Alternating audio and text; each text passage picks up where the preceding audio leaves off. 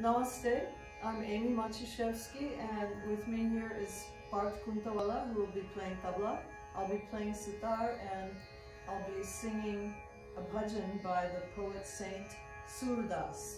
It's in a dialect of Hindi from eastern UP, Uttar Pradesh, called Puri Zaban. So you'll see it's a little bit different than standard Hindi. And it talks about, it's Ek Din Murali Sham Bajai.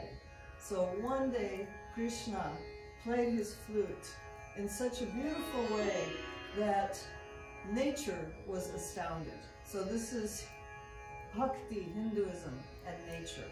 It's the divine who is like your friend or your lover, and also so beautiful that it's, you know, in union with nature.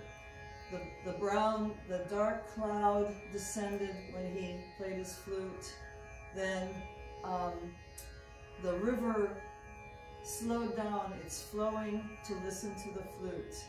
And even the cattle were amazed. The cow stood with a blade of grass in her mouth, just transfixed, while her calf let out this joyous yell.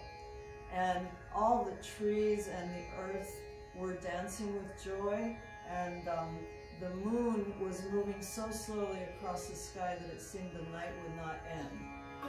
So at the end we say,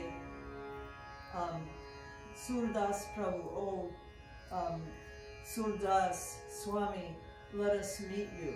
Come, Sakhis, the Gopi girlfriends of Radha, will find the ultimate bliss. Ek din murali.